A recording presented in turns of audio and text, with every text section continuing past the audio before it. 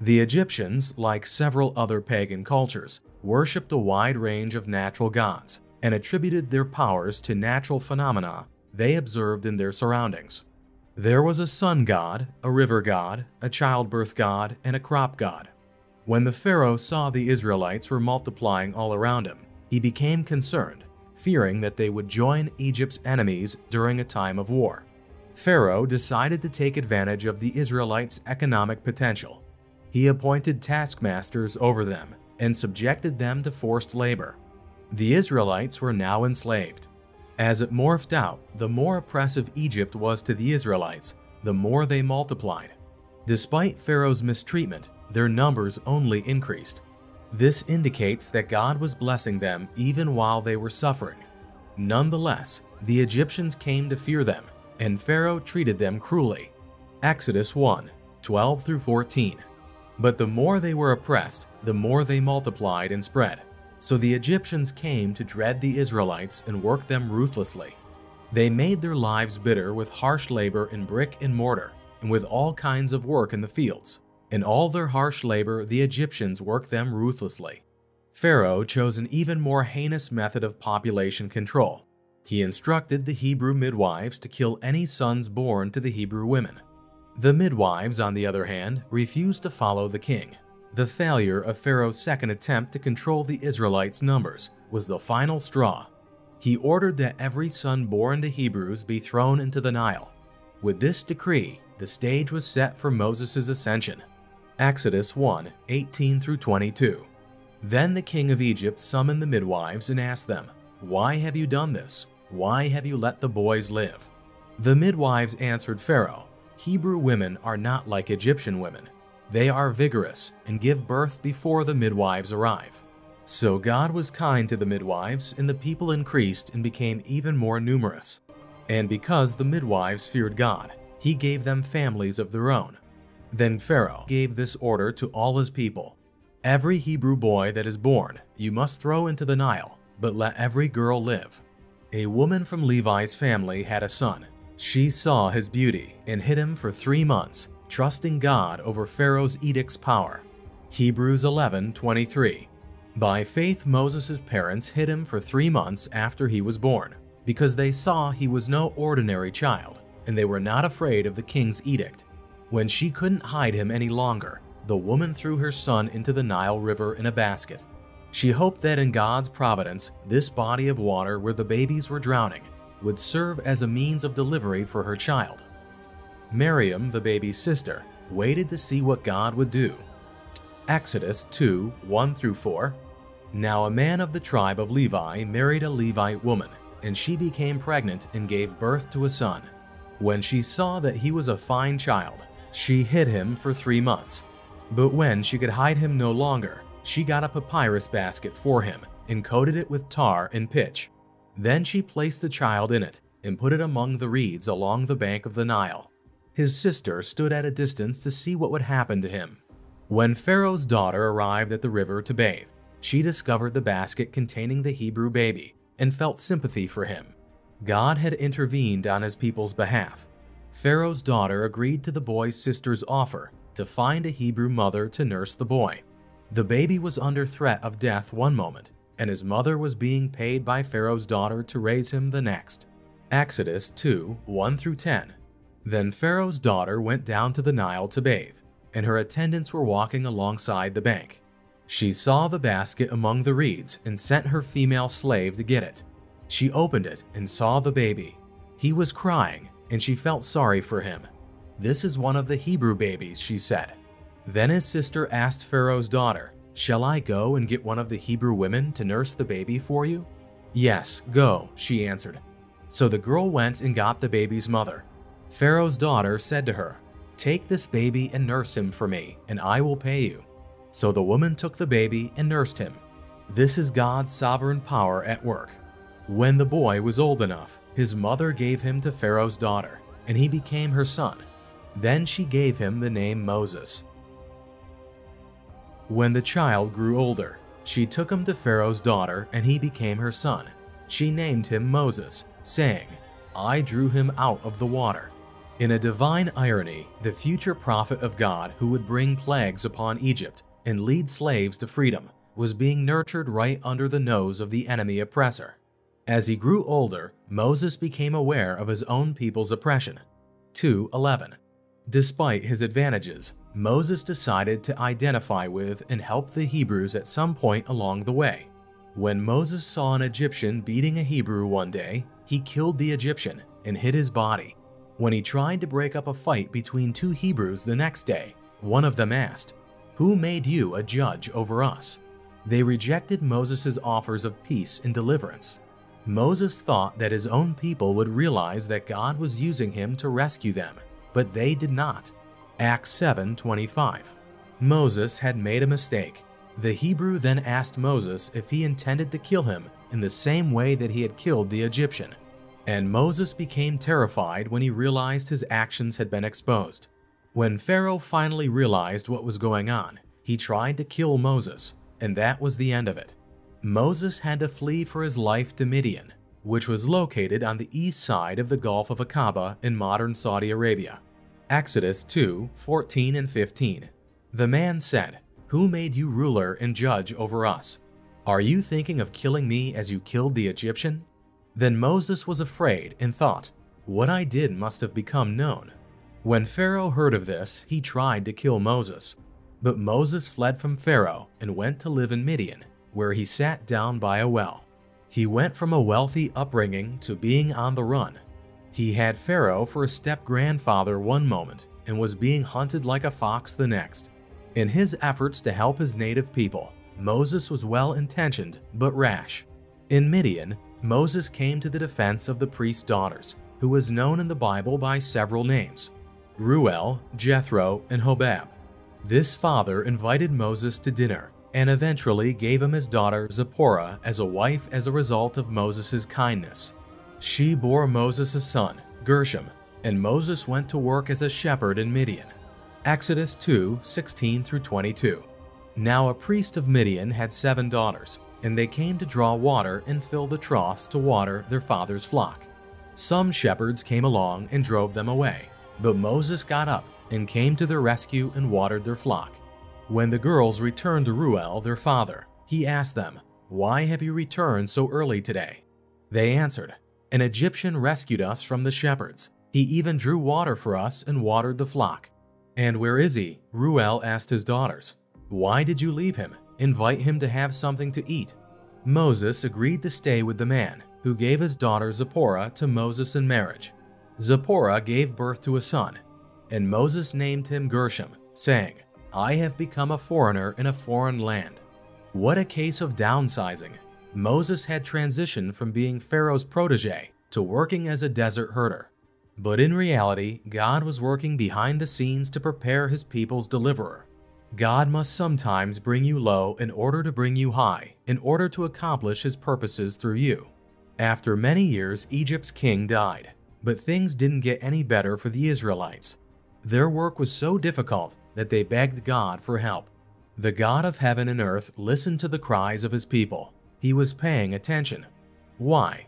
The answer is based on a single word: covenant. The Lord had made an agreement with Abraham to make his descendants a powerful nation and to provide them with a powerful land. God heard their groaning and he remembered his covenant with Abraham, with Isaac, and with Jacob. So God looked on the Israelites and was concerned about them. Exodus 2:24 and 25. Moses was an 80-year-old man working for his father-in-law at the time. He had most likely come to accept this as his lot in life. But everything changed when he arrived at Horeb, the mountain of God, another name for Mount Sinai, where God would soon enter into a covenant with the nation of Israel.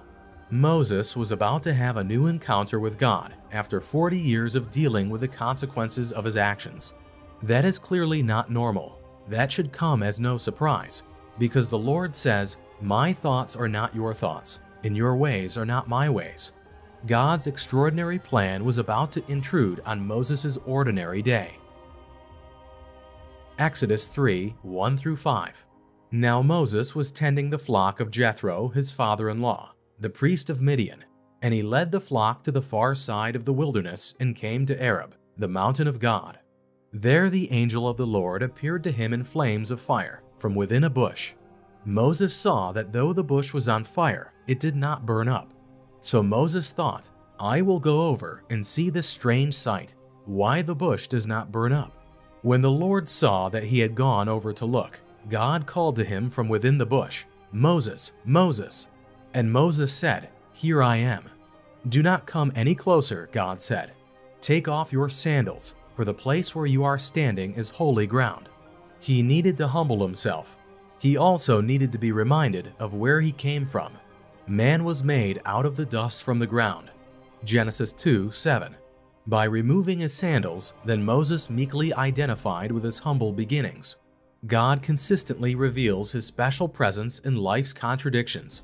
Moses hid his face when he knew who was speaking to him, because he was afraid to look at God. To put it another way, he took God seriously. At that point, the Lord revealed to Moses that he had witnessed the plight of his people in Egypt. He was not unaware of their predicament, but he had heard their cries. Exodus 3:6-10. Then he said, I am the God of your father, the God of Abraham, the God of Isaac, and the God of Jacob. At this, Moses hid his face because he was afraid to look at God. The Lord said, I have indeed seen the misery of my people in Egypt. I have heard them crying out because of their slave drivers, and I am concerned about their sufferings. So I have come down to rescue them from the hand of the Egyptians, and to bring them up out of that land into a good and spacious land, a land flowing with milk and honey, the home of the Canaanites, the Hittites, the Amorites, the Perizzites, the Hivites, and the Jebusites. And now the cry of the Israelites has reached me, and I have seen the way the Egyptians are oppressing them. So now, go, I am sending you to Pharaoh to bring my people, the Israelites, out of Egypt. God not only determines the ends, but he also determines the means. He was prepared to save his people, and he explained to Moses how he would do so. As an elderly man, Moses may have thought his life was coming to an end as he spent time with the sheep. The Lord, on the other hand, was still preparing him. He gave Moses 40 years of uptown training in Egypt, followed by 40 years of wilderness training. That was all that was required to prepare this shepherd to lead the sheep of Israel out of Egypt and into the promised land. Of course, Moses' wilderness journey was also the result of his murder of an Egyptian. But God can make a miracle out of a shambles. By the time God chose Moses to lead his people out of Egypt, the bold and brazen man who murdered an Egyptian and expected his fellow Hebrews to look up to him had vanished. Instead of seizing the opportunity to deliver Israel, he asked God, Who am I that I should go to Pharaoh and bring the Israelites out of Egypt? Exodus 3:11. Moses' pride had been shattered, and take note of how the Lord responded. I will be with you, and this will be the sign to you that it is I who have sent you. When you have brought the people out of Egypt, you will worship God on this mountain. Exodus 3:12. God had also revealed his purpose in setting his people free. When you bring the people out of Egypt, you will all worship me at this mountain. Meaning, God wasn't freeing the Israelites so they could sit around and do nothing. He was freeing them so that they could do what they had been created for. He wanted them to worship him as the one true God. Whenever God delivers you from something, he also delivers you to something, himself. But how would Moses persuade Israel of this?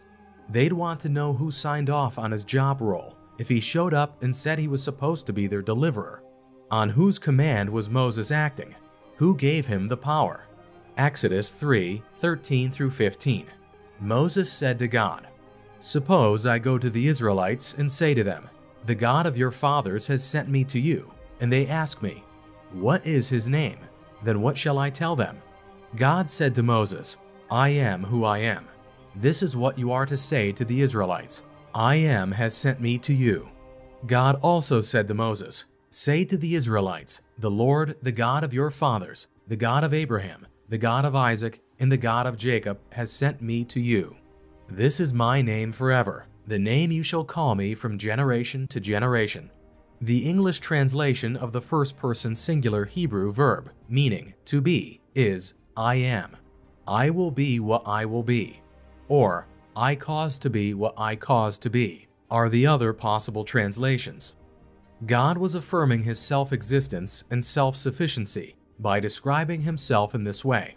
He is reliant on nothing and no one. He is the all-powerful creator and sustainer of all things. This Hebrew verb is contextually related to the name Lord. Many people claim to believe in an all-encompassing God. However, Moses was to inform the Israelites that he had been sent by the one true God, the Lord, the God of their forefathers. He is the only God of Abraham, Isaac, and Jacob, as well as the Father of our Lord Jesus Christ. He is the personal, all-powerful God who is responsible for everything that exists and sovereignly directs all things to achieve his kingdom purposes. He is, despite the fact that the world is constantly changing. If Moses needed assurance that he was following and obeying the one who was sending him, he got it. Moses was to tell the Israelites that their God, the Lord, was intimately aware of their plight in Egypt and had come to deliver them to a land flowing with milk and honey. God promised that they would listen to his words. Then Moses was to stand before the king of Egypt and tell him to let the people go into the wilderness to worship the Lord. Exodus 3:16-18. Go, assemble the elders of Israel, and say to them, "The Lord, the God of your fathers, the God of Abraham, Isaac, and Jacob, appeared to me and said, I have watched over you and have seen what has been done to you in Egypt, and I have promised to bring you up out of your misery in Egypt into the land of the Canaanites, the Hittites, Amorites, Perizzites, Hivites, and Jebusites, a land flowing with milk and honey. The elders of Israel will listen to you. Then you and the elders are to go to the king of Egypt and say to him, The Lord, the God of the Hebrews, has met with us. Let us take a 3-day journey into the wilderness to offer sacrifices to the Lord our God." However, God made it clear that Pharaoh would not agree to this. As a result, God would respond with miraculous displays of divine power in order to persuade the king to release Israel. The Lord would also make certain that the Israelites did not leave Egypt with nothing.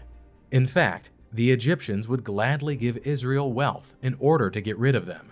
As a result, the Israelites would pillage Egypt. In a sense, they would be paid back for their lost wages. Exodus 3:19-22. But I know that the king of Egypt will not let you go unless a mighty hand compels him. So I will stretch out my hand and strike the Egyptians with all the wonders that I will perform among them. After that, he will let you go. And I will make the Egyptians favorably disposed toward this people, so that when you leave, you will not go empty-handed. Every woman is to ask her neighbor, and any woman living in her house for articles of silver and gold, and for clothing, which you will put on your sons and daughters, and so you will plunder the Egyptians. Thus, Moses and the Israelites were to act in faith, trusting that the self-sufficient God who had revealed himself to them would be everything they could ever need. Moses was still jittery. What if they don't believe me, he wondered. As a result, the Lord literally filled his hands with reasons to be confident. When he told Moses to throw his shepherd's staff on the ground, it magically transformed into a snake. When he picked it up, it transformed back into a staff. The Lord assured his servant that the people of Israel would believe that the God of Abraham, Isaac, and Jacob had appeared to him through such miracles. If the Israelites did not believe this sign, God would use other supernatural signs to persuade them. Exodus 4:1-9. Moses answered, "What if they do not believe me or listen to me and say, 'The Lord did not appear to you?'" Then the Lord said to him, "What is that in your hand?" "A staff," he replied. The Lord said, "Throw it on the ground." Moses threw it on the ground and it became a snake, and he ran from it. Then the Lord said to him, "Reach out your hand and take it by the tail." So Moses reached out and took hold of the snake, and it turned back into a staff in his hands. "This," said the Lord, "is so that they may believe that the Lord, the God of their fathers, the God of Abraham, the God of Isaac, and the God of Jacob, has appeared to you." Then the Lord said, "Put your hand inside your cloak." So Moses put his hand into his cloak, and when he took it out, the skin was leprous. It had become as white as snow. "Now put it back into your cloak," he said. So Moses put his hand back into his cloak, and when he took it out, it was restored, like the rest of his flesh. Then the Lord said, "If they do not believe you or pay attention to the first sign, they may believe the second." But if they do not believe these two signs or listen to you, take some water from the Nile and pour it on the dry ground. The water you take from the river will become blood on the ground." This still wasn't good enough for Moses. He said, "Pardon your servant, Lord. I have never been eloquent, neither in the past nor since you have spoken to your servant. I am slow of speech and tongue." The Lord said to him, "Who gave human beings their mouths? Who made them deaf or mute? Who gives them sight or makes them blind? Is it not I, the Lord? Now go, I will help you speak and will teach you what to say." But Moses said, "Pardon your servant, Lord. Please send someone else." Then the Lord's anger burned against Moses, and he said, "What about your brother Aaron the Levite? I know he can speak well. He is already on his way to meet you, and he will be glad to see you. You shall speak to him and put words in his mouth. I will help both of you speak and will teach you what to do. He will speak to the people for you, and it will be as if it were your mouth and as if it were God to him. But take this staff in your hand so you can perform the signs with it." Exodus 4:10-17. The Lord told Moses that those who wanted to kill him were no longer alive. The previous Pharaoh's son had succeeded him. So Moses gathered his wife and sons and set out for Egypt. Exodus 4:18-20. Then Moses went back to Jethro, his father-in-law, and said to him, "Let me return to my own people in Egypt to see if any of them are still alive." Jethro said, "Go, and I wish you well." Now the Lord had said to Moses in Midian, "Go back to Egypt, for all those who wanted to kill you are dead." So Moses took his wife and sons, put them on a donkey, and started back to Egypt, and he took the staff of God in his hand. The Lord told Moses to perform the miracles for which he had given him power, but God would harden Pharaoh's heart so that he would not let the people go. It is worth noting, however, that God did not harden Pharaoh's heart until Pharaoh had already hardened himself. When Pharaoh refused to listen again and again, God told him, "Have it your way." He only hardened his heart even more in order to use Pharaoh's rebellion to his greater glory and to achieve his kingdom purpose. Moses was to inform Pharaoh that the Lord had told him, "Israel is my firstborn son." 4:22. In other words, the race of people that the king was abusing was not just any random group. God, the Creator, God them as his son and adopted them as his own. Furthermore, Israel was his firstborn child.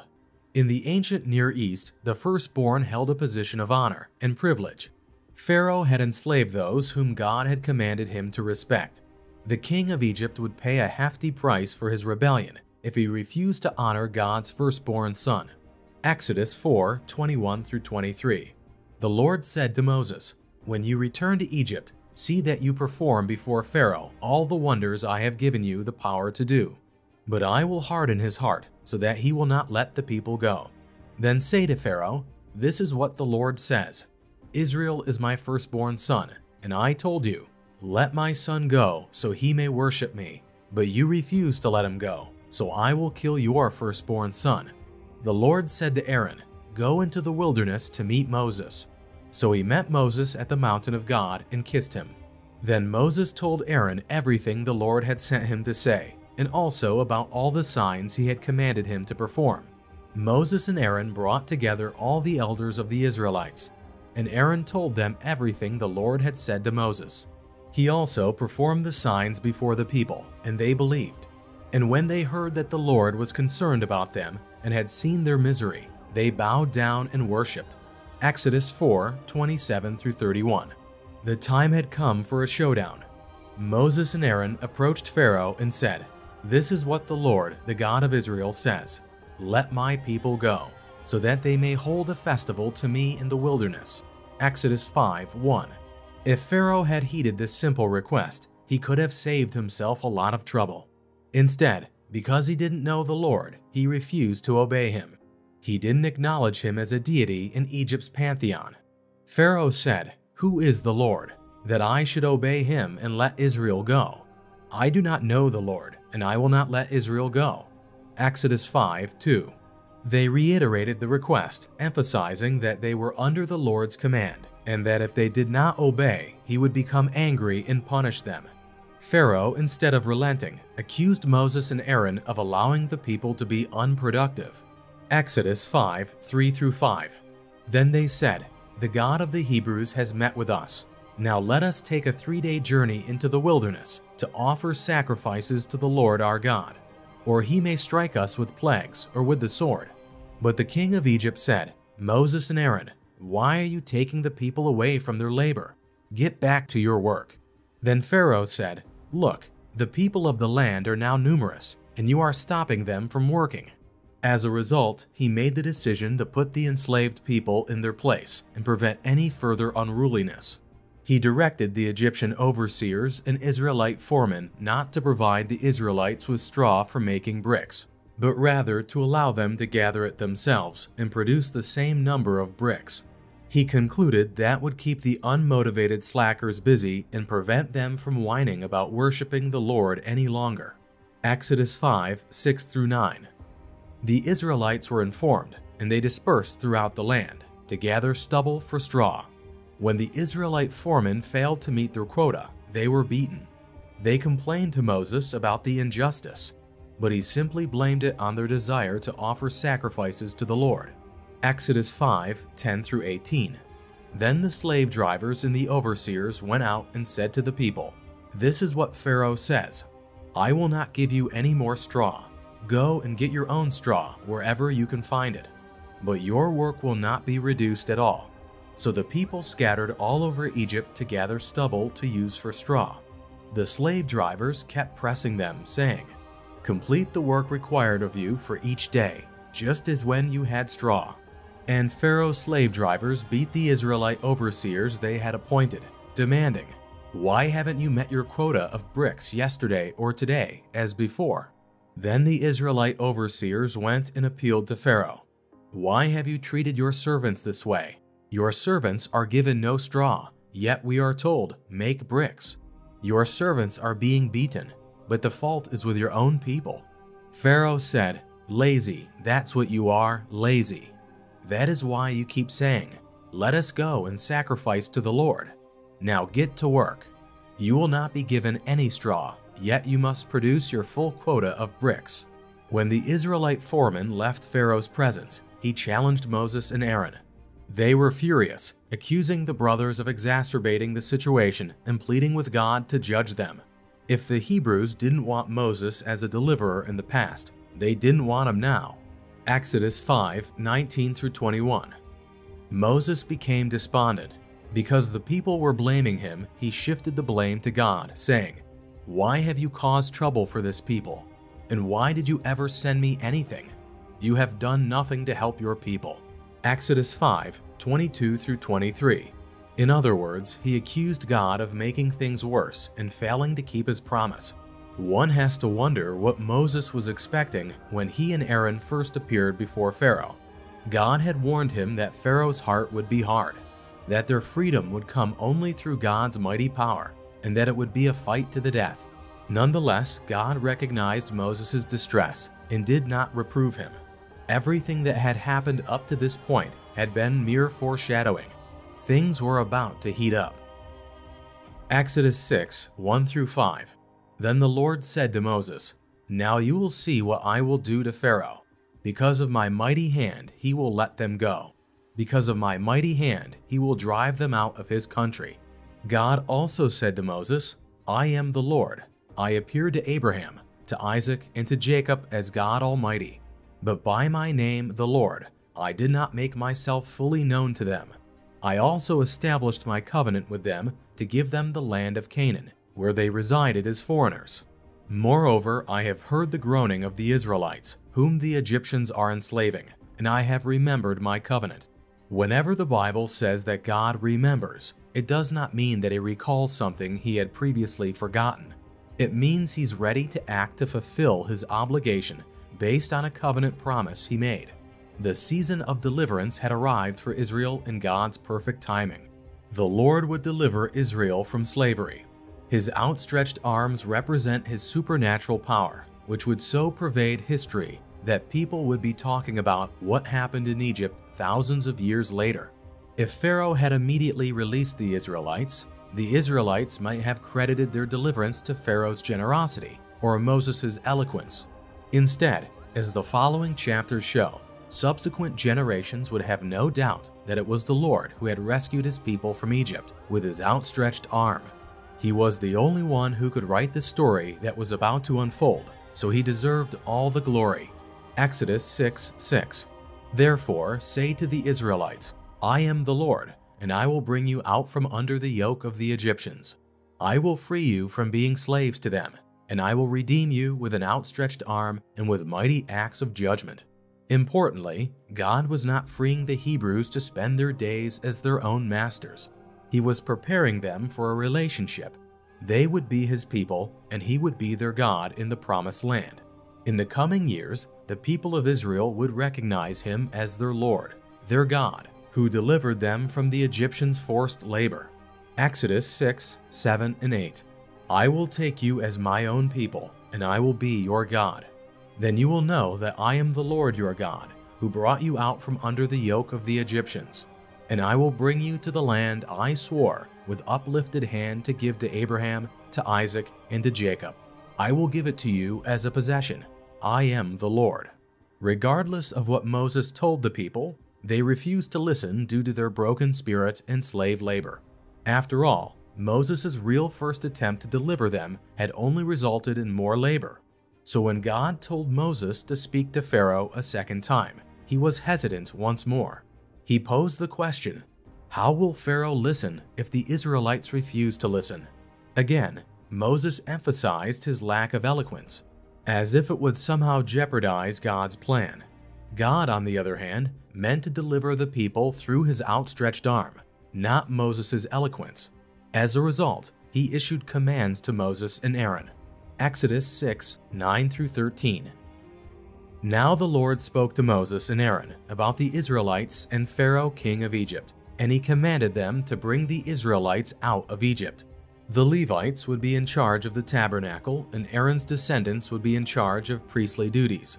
This genealogy helps establish that Aaron and Moses were descended from Levi, Jacob's third son. Because they were Jacob's first and second sons, Reuben and Simeon are named first. Exodus 6:14 through 25. The fact that the Lord told Aaron and Moses to lead the Israelites out of Egypt indicates that these two had the right family credentials for the job God had assigned them. Exodus 6:26 through 30. It was this Aaron and Moses to whom the Lord said, "Bring the Israelites out of Egypt by their divisions." They were the ones who spoke to Pharaoh, king of Egypt, about bringing the Israelites out of Egypt. This same Moses and Aaron. Now when the Lord spoke to Moses in Egypt, he said to him, "I am the Lord.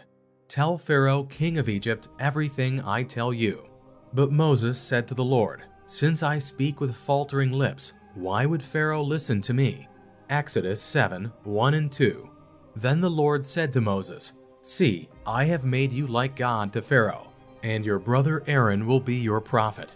You are to say everything I command you, and your brother Aaron is to tell Pharaoh to let the Israelites go out of his country." We see more evidence that the Lord would harden Pharaoh's already hard heart even more. Because Pharaoh refused to listen, God would stretch out his hand in judgment against Egypt and put his hand into Egypt to deliver his people. This serves as a reminder that everyone will come into contact with God's hand, whether it is hardness or merciful. Exodus 7:3 through 5. But I will harden Pharaoh's heart, and though I multiply my signs and the wonders in Egypt, he will not listen to you. Then I will lay my hand on Egypt, and with mighty acts of judgment I will bring out my divisions, my people the Israelites. And the Egyptians will know that I am the Lord when I stretch out my hand against Egypt and bring the Israelites out of it. Moses and Aaron did exactly what the Lord told them to do. There is no higher compliment a person can receive. Those who follow in his footsteps will hear the Lord Jesus exclaim, "Well done, good and faithful servant." Matthew 25:23. It is worth noting that these two brothers began their ministry at the ages of 80 and 83. The senior years can be the most fruitful for the godly saint devoted to the king's agenda. Exodus 7:6 and 7. Moses and Aaron did just as the Lord commanded them. Moses was 80 years old and Aaron 83 when they spoke to Pharaoh. To persuade Pharaoh of the Lord's power, the messengers first showed him Moses' staff. Pharaoh was not impressed when it turned into a serpent and had his sorcerers do the same through their occult methods. But lest Pharaoh believed that his magic and the Lord's supernatural power were equal, Aaron's staff swallowed both of their staffs. Pharaoh's heart, however, was hard. He was a rebel against God's will at the core of his being. Exodus 7:8-13. The Lord said to Moses and Aaron, "When Pharaoh says to you, 'Perform a miracle,' then say to Aaron, 'Take your staff and throw it down before Pharaoh, and it will become a snake.'" So Moses and Aaron went to Pharaoh and did just as the Lord commanded. Aaron threw his staff down in front of Pharaoh and his officials, and it became a snake. Pharaoh then summoned wise men and sorcerers, and the Egyptian magicians also did the same things by their secret arts. Each one threw down his staff, and it became a snake. But Aaron's staff swallowed up their staffs. Yet Pharaoh's heart became hard, and he would not listen to them, just as the Lord had said. As a result, the first of God's plagues, which were basically divine curses, began. As the king stood by the Nile's bank, Moses and Aaron warned him that the Lord would turn the river to blood and make the water unfit to drink. What had once been a source of life for Egypt would now be a source of death. Exodus 7:14-18. Then the Lord said to Moses, "Pharaoh's heart is unyielding. He refuses to let the people go. Go to Pharaoh in the morning as he goes out to the river. Confront him on the bank of the Nile, and take in your hand the staff that was changed into a snake. Then say to him, 'The Lord, the God of the Hebrews, has sent me to say to you, let my people go, so that they may worship me in the wilderness. But until now you have not listened. This is what the Lord says. By this you will know that I am the Lord. With the staff that is in my hand, I will strike the water of the Nile, and it will be changed into blood. The fish in the Nile will die, and the river will stink. The Egyptians will not be able to drink its water." In the presence of Pharaoh and his officials, Aaron took Moses' divinely empowered staff and struck the water in the Nile at God's command. The Egyptians were unable to drink the water because it had turned to blood. Once again, Egypt's magicians did the same thing through their occult methods, most likely through some sort of sleight of hand, but on a much smaller scale. Even if they could duplicate God's miracle, they couldn't undo it. As a result, the Egyptians had to dig for water for a week while the Nile became polluted and stank. Pharaoh's heart remained stone, and he simply walked away from the first clear evidence of God's hand at work against him. Pharaoh was afflicted by the most heinous of all sins, pride. He refused to acknowledge divine authority. Exodus 7:19-24.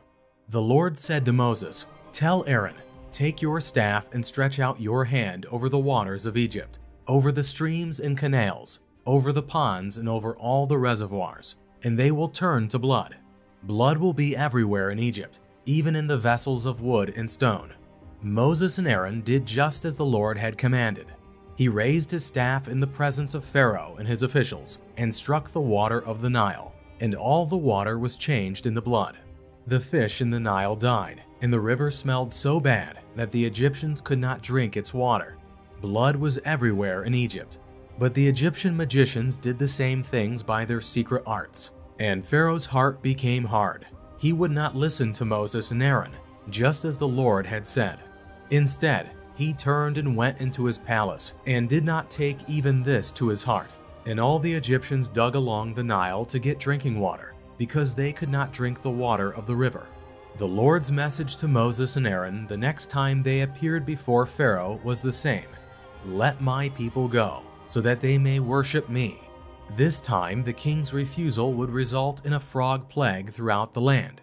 There were frogs in the bed, frogs in the ovens, and frogs in the kneading bowls with a wave of Moses' staff. They were all over. However, Pharaoh's magicians imitated this sign once more. Ridding the land of them would have demonstrated true spiritual power, but they were unable to do so. Exodus 8:1-7. Then the Lord said to Moses, "Go to Pharaoh and say to him, 'This is what the Lord says: Let my people go, so that they may worship me. If you refuse to let them go, I will send a plague of frogs on your whole country. The Nile will teem with frogs. They will come into your palace and your bedroom, and onto your bed, into the houses of your officials and on your people, and into your ovens and kneading troughs. The frogs will come on you and your people and all your officials. Then the Lord said to Moses, "Tell Aaron, stretch out your hand with your staff over the streams and canals and ponds, and make frogs come on the land of Egypt." So Aaron stretched out his hand over the waters of Egypt, and the frogs came up and covered the land. But the magicians did the same things by their secret arts. They also made the frogs come up on the land of Egypt. Pharaoh said this time, "Ask the Lord to remove the frogs, then I will let the people go." But take note of Moses' astute response. You may have the honor of choosing. When should the frogs be removed? This move would prevent Pharaoh from claiming that their arrival and departure was a freak of nature. Rather, it was an act of God. When Moses cried out to the Lord for assistance, he responded. The frogs, however, did not simply hop away. They died, leaving behind a foul stench. Exodus 8:8-14. Pharaoh summoned Moses and Aaron and said, "Pray to the Lord to take the frogs away from me and my people, and I will let your people go to offer sacrifices to the Lord."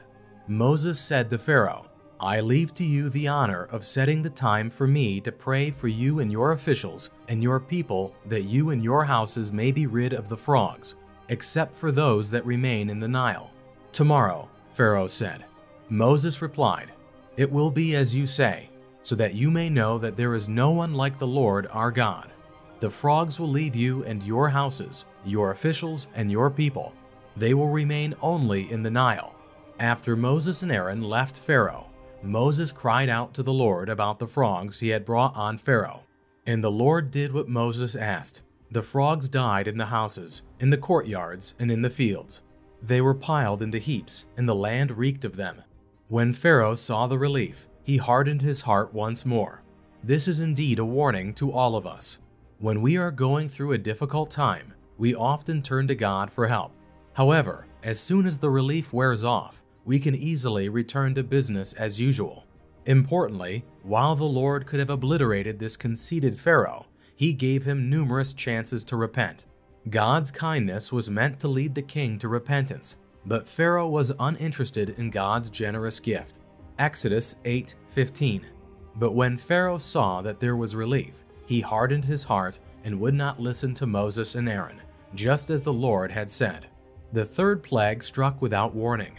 God turned the dust of the land into swarms of gnats all over Egypt. They were all over people and animals. Egypt's sorcerers were unable to replicate the plague, using their magical arts on this occasion. They realized they were in over their heads for the first time and confessed to Pharaoh, "This is the finger of God." But Pharaoh did not only refuse to listen to Moses and Aaron, he was no longer willing to listen to his own spiritual advisors. Exodus 8:16-19. Then the Lord said to Moses, "Tell Aaron, stretch out your staff and strike the dust of the ground, and throughout the land of Egypt the dust will become gnats." They did this, and when Aaron stretched out his hand with the staff and struck the dust of the ground, gnats came on people and animals. All the dust throughout the land of Egypt became gnats. But when the magicians tried to produce gnats by their own secret arts, they could not. Since the gnats were on people and animals everywhere, the magicians said to Pharaoh, "This is the finger of God." But Pharaoh's heart was hard, and he would not listen, just as the Lord had said. The Lord soon announced the fourth plague to Moses. Swarms of flies were on their way. They would fill the Egyptian people's homes. But this time, God explicitly stated that he would give special treatment to his people in Goshen. He would distinguish between the Israelites and the Egyptians by forbidding flies from entering his people's land. By announcing the plague in advance and preventing the flies from swarming in a specific geographical area, God provided further proof to all involved that the ecological disasters that suddenly fell on Egypt were the result of his power alone. Exodus 8:20-23.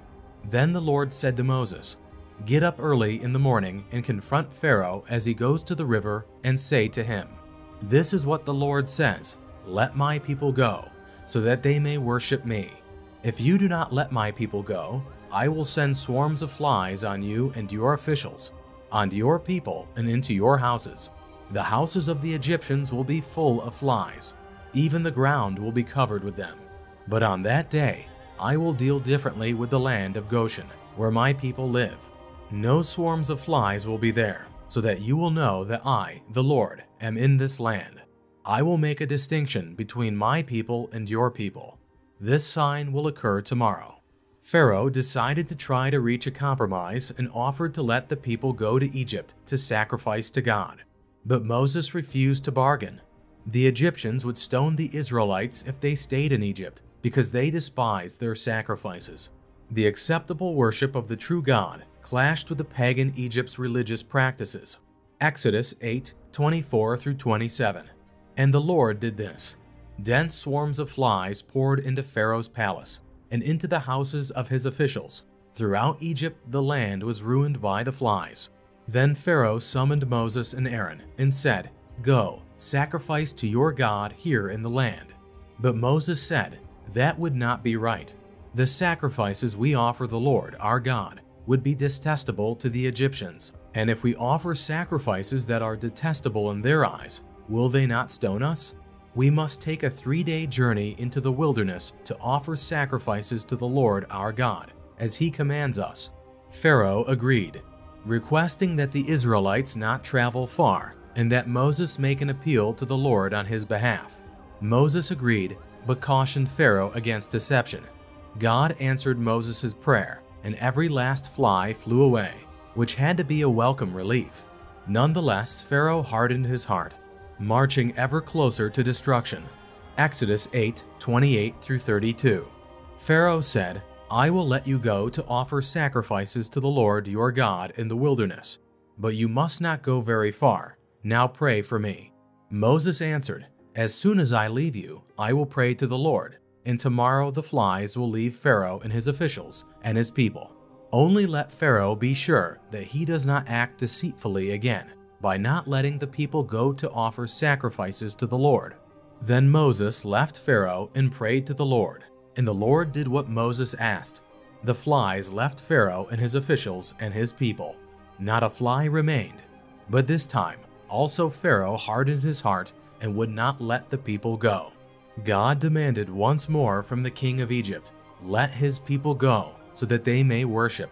Refusing would result in a severe plague on Egyptian livestock in the field. However, the Lord would once again distinguish between Israel and Egypt. The former's livestock would live, while the latter's would perish. There had been no destruction of property or bodily suffering as a result of Pharaoh's defiance up to this point, unless you consider having frogs hopping on your pillow to be a painful experience. However, all of that was about to change. The loss of the livestock would have dealt a serious blow to Egypt's economy. Nonetheless, when Pharaoh saw that no Israelite livestock had been harmed, he remained unmoved. Exodus 9:1-7. Then the Lord said to Moses, "Go to Pharaoh and say to him, 'This is what the Lord, the God of the Hebrews, says. Let my people go, so that they may worship me. If you refuse to let them go and continue to hold them back, the hand of the Lord will bring a terrible plague on your livestock in the field, on your horses, donkeys, and camels, and on your cattle, sheep, and goats. But the Lord will make a distinction between the livestock of Israel and that of Egypt, so that no animal belonging to the Israelites will die.' The Lord set a time and said, 'Tomorrow the Lord will do this in the land.' And the next day the Lord did it. All the livestock of the Egyptians died, but not one animal belonging to the Israelites died. Pharaoh investigated and found that not even one of the animals of the Israelites had died.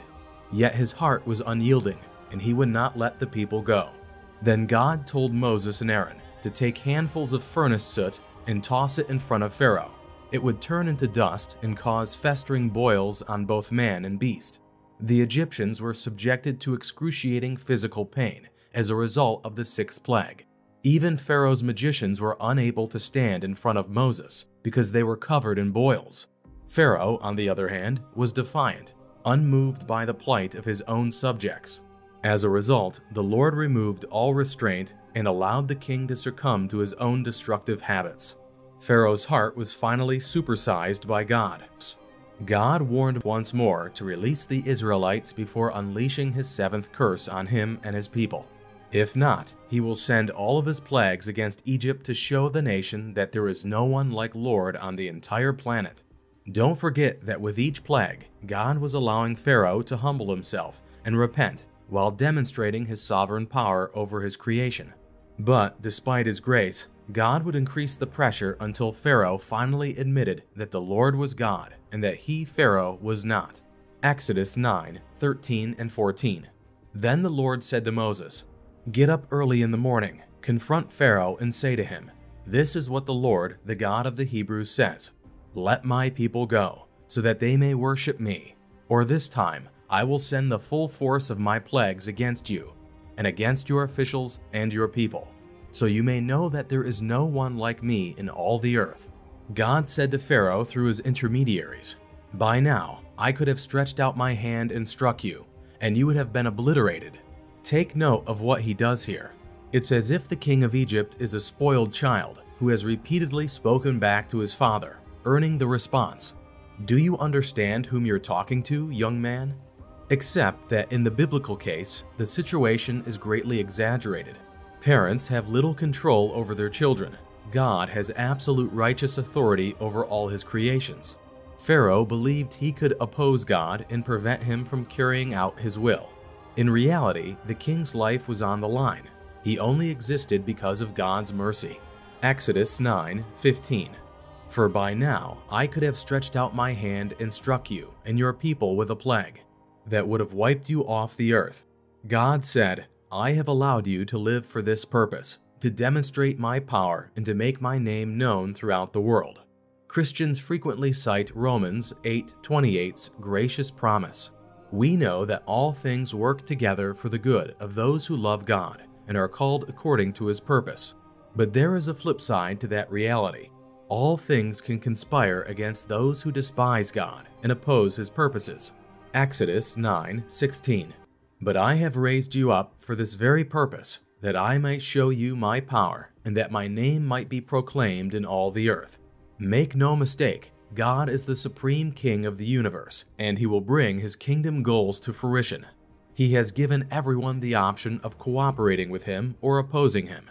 God will be glorified, whether through us or despite us. If you cooperate with God's sovereignty, it does not mean that you will not face adversity and suffering. Rather, it means that the good, bad, and ugly of your life will be blended together in God's blender, eventually bringing you to where he wants you to be. If, on the other hand, you rebel against the all-powerful God, know that you have not escaped his sovereignty. God will continue to do exactly what he desires. You, on the other hand, will be on the wrong side of his sovereignty and will be removed from the protection of his blessing. Because of Pharaoh's stubbornness, plague number 7 was on its way. The Lord was about to unleash the worst hailstorm Egypt had ever seen. But once again, God tempered his wrath with mercy, urging the man to bring all the livestock that had survived the 5th plague into the shelters. Everyone and every animal who was outside when the hail fell would be killed. By this time, some of Pharaoh's officials had learned to fear the Lord's word and had brought their livestock in. Others, however, followed their king's lead. Exodus 9:17 through 21. "You still set yourself against my people and will not let them go. Therefore, at this time, tomorrow, I will send the worst hailstorm that has ever fallen on Egypt, from the day it was founded until now. Give an order now to bring your livestock and everything you have in the field to a place of shelter, because the hail will fall on every person and animal that has not been brought in and is still out in the field, and they will die." Those officials of Pharaoh who feared the word of the Lord hurried to bring their slaves and their livestock inside.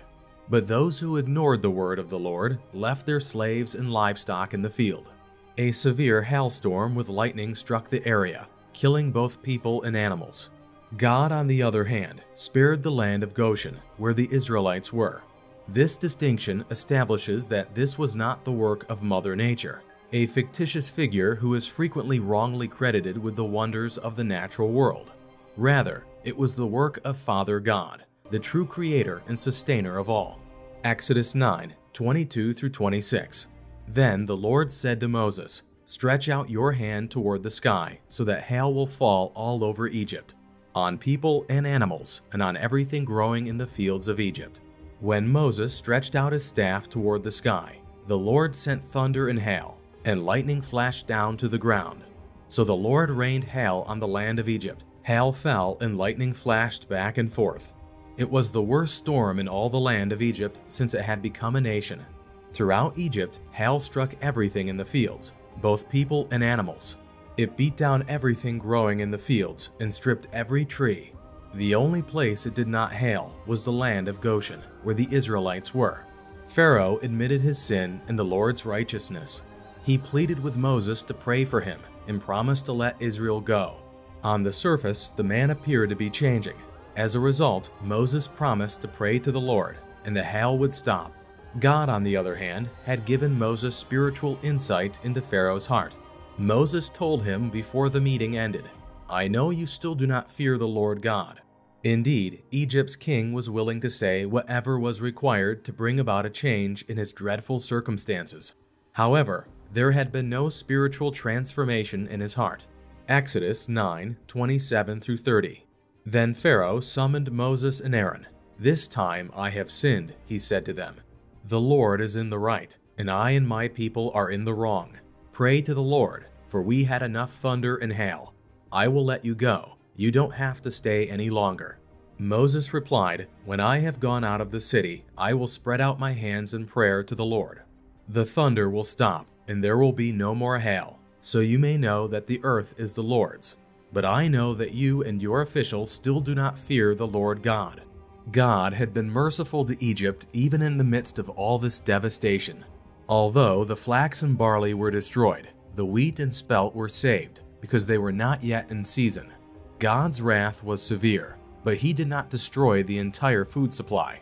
Surprisingly, Pharaoh saw this as an opportunity to continue his rebellion. When the plague ended, Pharaoh hardened his heart and clung to his slaves. Exodus 9:31 through 35. The flax and barley were destroyed, since the barley had headed and the flax was in bloom. The wheat and spelt, however, were not destroyed, because they ripened later. Then Moses left Pharaoh and went out of the city. He spread out his hands toward the Lord. The thunder and hail stopped, and the rain no longer poured down on the land. When Pharaoh saw that the rain and hail and thunder had stopped, he sinned again. He and his officials hardened their hearts. So Pharaoh's heart was hard, and he would not let the Israelites go, just as the Lord had said through Moses. God told Moses that he had hardened Pharaoh's heart even more in order for him to perform his miraculous signs. But the Lord wanted Israel to understand that the miracles were not just for the Egyptians, but also for them. Future generations of Israelites were to tell their children and grandchildren about how the Lord had powerfully judged their enemies, so that they would know and revere the Lord. The same idea applies today. Christian parents are to pass on their faith to their children in order for them to know, trust in, and live in the light of God's grace and power. Ephesians 6:4. Fathers, do not exasperate your children. Instead, bring them up in the training and instruction of the Lord. Exodus 10:1 through 2. Then the Lord said to Moses, "Go to Pharaoh, for I have hardened his heart and the hearts of his officials, so that I may perform these signs of mine among them, that you may tell your children and grandchildren how I dealt harshly with the Egyptians, and how I performed my signs among them, and that you may know that I am the Lord." God, through Moses, asked Pharaoh, "How long will you refuse to humble yourself before me?" God, of course, knew the answer. Pharaoh would eventually be humbled. There was no doubt about it. But how much destruction and sorrow would he inflict on himself and his people before succumbing? Make no mistake about it, Pharaoh. The true king will prevail. The only question is whether a person will submit to his agenda and enjoy his blessings, or whether he will resist it and suffer the consequences. Exodus 10:3. So Moses and Aaron went to Pharaoh and said to him, "This is what the Lord, the God of the Hebrews, says. How long will you refuse to humble yourself before me? Let my people go so that they may worship me."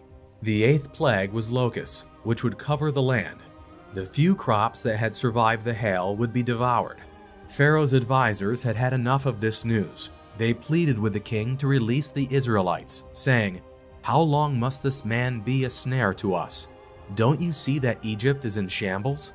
Their words serve as a reminder that while Pharaoh continued to puff himself up, his empire crumbled all around him.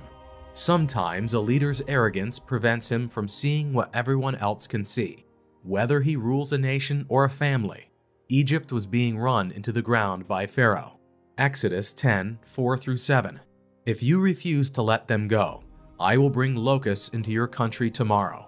They will cover the face of the ground so that it cannot be seen. They will devour what little you have left after the hail, including every tree that is growing in your fields. They will fill your houses and those of all your officials and all the Egyptians, something neither your parents nor your ancestors have ever seen from the day they settled in this land until now. Then Moses turned and left Pharaoh. Pharaoh's officials said to him, "How long will this man be a snare to us? Let the people go, so that they may worship the Lord their God. Do you not realize that Egypt is ruined?" Pharaoh attempted another compromise. Despite Moses' insistence that the entire nation go to offer sacrifices to the Lord, the king refused, claiming that only able-bodied men could go. This was a wise move on his part because he knew these husbands and fathers would not abandon their wives and children. "If you think I'm going to give you anything more than that," Pharaoh warned Moses, "you're in for trouble." But he was oblivious to the fact that he was a participant in a game that he was doomed to lose. Exodus 10:8-11. Then Moses and Aaron brought back to Pharaoh. "Go worship the Lord your God," he said, "but tell me who will be going." Moses answered, "We will go with our young and our old, with our sons and our daughters, and with our flocks and herds, because we are to celebrate a festival to the Lord." Pharaoh said, "The Lord be with you, if I let you go along with your women and children. Clearly you are bent on evil. No, have only the men go and worship the Lord, since that's what you have been asking for." Then Moses and Aaron were driven out of the Pharaoh's presence. So Moses stretched out his staff, and the locusts were blown into town by an east wind. There had never been anything as foreboding in Egypt as that cloud of marching, chewing soldiers. They ate every plant until there was nothing green left. Things became so bad that Pharaoh confessed his sin, begged forgiveness, and begged Moses to pray to God to remove the locusts. In response, Moses prayed, and God blew away the insects. But Pharaoh, predictably, refused to let Israel go. Exodus 10:12-20. And the Lord said to Moses, "Stretch out your hand over Egypt, so that locusts swarm over the land and devour everything growing in the fields, everything left by the hail." So Moses stretched out his staff over Egypt, and the Lord made an east wind blow across the land all that day and all that night. By morning the wind had brought the locusts. They invaded all Egypt and settled down in every area of the country in great numbers. Never before had there been such a plague of locusts, nor will there ever be again. They covered all the ground until it was black. They devoured all that was left after the hail, everything growing in the fields and the fruit on the trees. Nothing green remained on tree or plant in all the land of Egypt. Pharaoh quickly summoned Moses and Aaron and said, "I have sinned against the Lord your God and against you. Now forgive my sin once more, and pray to the Lord your God to take this deadly plague away from me." Moses then left Pharaoh and prayed to the Lord. And the Lord changed the wind to a very strong west wind, which caught up the locusts and carried them into the Red Sea. Not a locust was left anywhere in Egypt. But the Lord hardened Pharaoh's heart, and he would not let the Israelites go. The ninth plague came as a surprise to Pharaoh. For 3 days, the Lord simply cast darkness over Egypt. It was so bad, so oppressive, and all-encompassing that the Egyptians did not move during that period. However, the Israelites had light where they lived, which was a miracle. Exodus 10:21-23. Then the Lord said to Moses, "Stretch out your hand toward the sky, so that darkness spreads over Egypt, darkness that can be felt." So Moses stretched out his hand toward the sky, and total darkness covered all Egypt for 3 days. No one could see anyone else or move about for 3 days, yet all the Israelites had light in the places where they had lived. Pharaoh made another half-hearted submission attempt, allowing the Israelite families to leave, but insisting that the flocks and herds stay behind. Moses, on the other hand, would not budge. He understood that partial obedience to God is disobedience. Moses insisted on taking all the livestock with them, because the people would not know what they needed until they arrived in the wilderness. Pharaoh was so engaged by this that he warned Moses not to appear before him again. "You will die the day you see my face," Moses concurred. Exodus 10:24-29. Then Pharaoh summoned Moses and said, "Go worship the Lord. Even your women and children may go with you. Only leave your flocks and herds behind." But Moses said, "You must allow us to have sacrifices and burnt offerings to present to the Lord our God. Our livestock too must go with us. Not a hoof is to be left behind. We have to use some of them to worship the Lord our God. And until we get there, we will not know what we are to use to worship the Lord." But the Lord hardened Pharaoh's heart, and he was not willing to let them go. Pharaoh said to Moses, "Get out of my sight. Make sure you do not appear before me again. The day you see my face, you will die." "Just as you say," Moses replied, "I will never appear before you again." God said to Moses, "I will bring another plague on Pharaoh. He will then let you go from here." Interestingly, God could have delivered the Israelites with just one plague or none at all, but he had intended to use 10 from the start to demonstrate conclusively his sovereign authority and power over the entire earth. Exodus 11:1. Now the Lord had said to Moses, "I will bring one more plague on Pharaoh and on Egypt. After that, he will let you go from here. And when he does, he will drive you out completely." Beforehand, when God called Moses to be the deliverer of his people in the wilderness, he promised that Israel would plunder the Egyptians when they left. That promise was about to come true. Moses was to tell the Israelites to go to their neighbors and ask for silver and gold items, because the Lord had granted them favor. After years of slavery, Israel was finally receiving its just compensation. Exodus 11:2-3. Tell the people that men and women alike are to ask their neighbors for articles of silver and gold. The Lord made the Egyptians favorably disposed toward the people, and Moses himself was highly regarded in Egypt by Pharaoh's officials and by the people. The final curse on Pharaoh in Egypt would be a plague on firstborn children. The Lord would go throughout Egypt, and every firstborn male, whether human or livestock, would perish. The distress in Egypt would be severe, but God would once again make a clear distinction so that no harm would come to his people Israel. As a result, the Egyptians would plead with the Israelites to leave. When Moses informed Pharaoh of this information, he stormed out of his presence furious. An unarmed Hebrew issued an ultimatum to the land's most powerful ruler before storming out of his palace. Exodus 11:4-10. So Moses said, "This is what the Lord says. About midnight I will go throughout Egypt. Every firstborn son in Egypt will die, from the firstborn son of Pharaoh who sits on the throne to the firstborn son of the female slave who is at her handmill, and all the firstborn of the cattle as well. There will be loud wailing throughout Egypt, worse than there has ever been or will ever be again. But among the Israelites, not a dog will bark at any person or animal. Then you will know that the Lord makes a distinction between Egypt and Israel.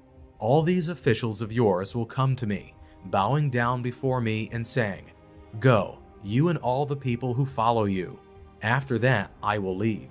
Then Moses, hot with anger, left Pharaoh. The Lord had said to Moses, "Pharaoh will refuse to listen to you, so that my wonders may be multiplied in Egypt." Moses and Aaron performed all these wonders before Pharaoh, but the Lord hardened Pharaoh's heart. He would not let the Israelites go out of his country. Exodus 12 describes the most important annual festival in Israel, Passover. God would protect the Israelites from the plague on the firstborn and deliver them from Egyptian slavery if they perform this ritual faithfully. They were to celebrate the Passover every year after that, to remember how God had saved them. The first month of the Jewish calendar year would be chosen as the month for Passover. It covers parts of our months of March and April. The month was known as Abib in Canaan and Nisan in Babylonia. Exodus 12:1-2. The Lord said to Moses and Aaron in Egypt, "This month is to be for you the first month of your year. Each family was supposed to choose an animal. The sheep or goat had to be a year-old male with no flaws. It was to be chosen on the 10th of the month and slaughtered at dusk on the 14th. At that point, the Israelites were to take its blood and apply it to their doorposts and lintels. They were also to be dressed for travel and quickly eat the meat, roasted, along with unleavened bread and bitter herbs. This was the Passover of the Lord. The festival gets its name from the fact that the Lord would pass through the land and strike every firstborn male, but he would pass over homes with a distinctive mark of blood. Exodus 12, 3-13. Tell the whole community of Israel that on the 10th day of this month, each man is to take a lamb for his family, one for each household. If any household is too small for a whole lamb, they must share one with the nearest neighbor, having taken into account the number of people there are. You are to determine the amount of lamb needed in accordance with what each person will eat. The animals you choose must be year-old males without defect. You may take them from the sheep or the goats. Take care of them until the 14th day of the month, when all the members of the community of Israel must slaughter them at twilight. Then they are to take some of the blood and put it on the sides and tops of the doorframes of the houses, where they are to eat the lambs. That same night they are to eat the meat roasted over the fire, along with bitter herbs and bread made without yeast. Do not eat the meat raw or boiled in water, but roast it over a fire, with the head, legs, and internal organs. Do not leave any of it till morning. If some is left till morning, you must burn it. This is how you are to eat it, with your cloak tucked into your belt, your sandals on your feet, and your staff in your hand. Eat it in haste. It is the Lord's Passover. On the same night I will pass through Egypt and strike down every firstborn of both people and animals, and I will bring judgment on all the gods of Egypt. I am the Lord. The blood will be a sign for you on the houses where you are, and when I see the blood, I will pass over you. No destructive plague will touch you when I strike Egypt. Passover foreshadowed the Lord Jesus Christ's coming and atoning death on the cross. Christ, our Passover lamb, has been sacrificed, Paul told the church in Corinth, to make sure his followers didn't miss the connection. 1 Corinthians 5:7. Israel was set free from slavery as a result of the events of the first Passover. We are also set free from the bonds of sin by placing our faith in Christ's substitutionary death. Romans 6:17 and 18. But thanks be to God that though you used to be slaves to sin, you have come to obey from your heart the pattern of teaching that has now claimed your allegiance. You have been set free from sin, and you have become slaves to righteousness. And as people who have been covered by the blood of the Lamb will defeat Satan. Through his blood we have redemption, the forgiveness of our trespasses according to the riches of his grace. Ephesians 1:7. Don't overlook the fact that we are redeemed from sin by the precious blood of Christ. 1 Peter 1:19. On that fateful night in Egypt, God had our salvation in mind as well. This day was supposed to be a permanent memorial for Israel to commemorate. They were to observe the 7 days of unleavened bread and remove yeast from their homes for 7 days. In the Bible, yeast, also known as leaven, is frequently used to represent sin. Luke 12:1. Meanwhile, when a crowd of many thousands had gathered, so that they were trampling on one another, Jesus began to speak first to his disciples, saying, "Be on your guard against the yeast of the Pharisees, which is hypocrisy." Furthermore, eating unleavened bread would remind the Israelites of their hasty exodus from Egypt, as there was no time to use yeast to allow the bread to rise before they hit the road. Exodus 12:14-20. This is a day you are to commemorate. For the generations to come, you shall celebrate it as a festival to the Lord, a lasting ordinance. For 7 days you are to eat bread made without yeast. On the first day, remove the yeast from your houses. For whoever eats anything with yeast in it from the first day through the 7th must be cut off from Israel. On the first day, hold a sacred assembly, and another one on the 7th day. Do not work at all on these days, except to prepare food for everyone to eat. That is all you may do. Celebrate the festival of unleavened bread. because it was on this very day that I brought your divisions out of Egypt. Celebrate this day as a lasting ordinance for the generations to come. In the first month, you are to eat bread made without yeast, from the evening of the 14th day until the evening of the 21st day. For 7 days, no yeast is to be found in your houses, and anyone, whether foreigner or native born, who eats anything with yeast in it must be cut off from the community of Israel. Eat nothing made with yeast. Wherever you live, you must eat unleavened bread. When Moses received the Lord's Passover instructions, he relayed them to all the elders of Israel. The festival would be a time of solemn remembrance and joy. However, it would also serve as a teaching tool for future generations. When Jewish children inquired about the significance of the feast, their parents were to explain how God had judged Egypt and delivered his people. When the Israelites learned what God intended to do on their behalf, they knelt and worshipped, doing exactly what the Lord had commanded. Worship and obedience are always appropriate responses to divine deliverance. Exodus 12:21-28. Then Moses summoned all the elders of Israel and said to them, "Go at once and select the animals for your families and slaughter the Passover lamb. Take a bunch of hyssop, dip it into the blood in the basin, and put some of the blood on the top and on both of the sides of the doorframe. None of you shall go out of the door of your house until morning. When the Lord goes through the land to strike down the Egyptians, he will see the blood on the top and sides of the doorframe and will pass over the doorway, and he will not permit the destroyer to enter your houses and strike you down. Obey these instructions as a lasting ordinance for you and your descendants. When you enter the land that the Lord will give you as he promised, observe this ceremony. And when your children ask you, 'What does this ceremony mean to you?' then tell them, 'It is the Passover sacrifice to the Lord, who passed over the houses of the Israelites in Egypt and spared our homes when he struck down the Egyptians.'" Then the people bowed down and worshipped. The Israelites did just what the Lord commanded Moses and Aaron. The stage had been set and the preparations had begun. The Lord struck every firstborn male in the land at midnight. There was a loud wailing all over Egypt because there wasn't a single family that didn't wake up to at least one corpse in it. Pharaoh had led his people to cruelly enslave Israel and to rebel against Israel's God. As a result, Egypt was drinking the wrath of God's cup.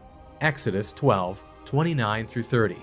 At midnight, the Lord struck down all the firstborn in Egypt, from the firstborn of Pharaoh, who sat on the throne, to the firstborn of the prisoner who was in the dungeon, and the firstborn of all the livestock as well. Pharaoh and all his officials and all the Egyptians got up during the night, and there was a loud wailing in Egypt, for there was not a house without someone dead. Pharaoh had finally had enough. He said, "Get away from my people right now." He freed all of the Israelites and their animals, just as the Lord had promised. The Egyptians did everything they could to hasten the Israelites' departure, providing them with silver, gold, and clothing. In this manner, the Israelites pillaged the Egyptians. Exodus 12:31-36. During the night, Pharaoh summoned Moses and Aaron and said, "Up, leave my people, you and the Israelites. Go, worship the Lord as you have requested. Take your flocks and your herds, as you have said, and go. And also bless me." The Egyptians urged the people to hurry and leave the country, for otherwise, they said, "We will all die." So the people took their dough before the yeast was added, and carried it on their shoulders in kneading troughs, wrapped in clothing. The Israelites did as Moses instructed and asked the Egyptians for articles of silver and gold and for clothing.